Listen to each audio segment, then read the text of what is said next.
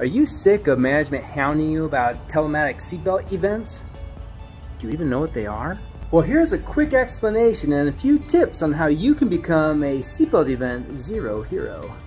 A Telematic seatbelt event is when the wheels on your truck start rolling, but you don't have your seatbelt buckled. Wheel rolly rolly, seatbelt no clicky clicky.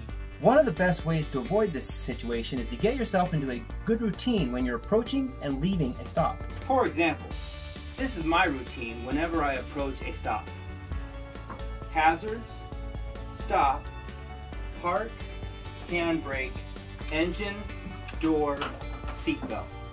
Here's what it looks like in full speed. Hazards, stop.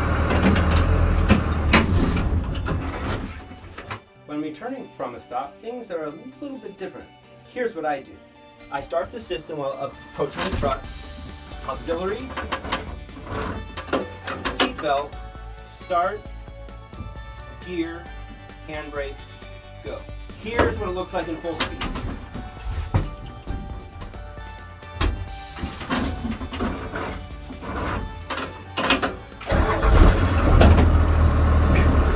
You can adopt any routine you want, but the main idea is when you're approaching a stop, make sure the vehicle is in park before the seatbelt comes off, and when you're leaving a stop, make sure your seatbelt is on before the vehicle goes into gear.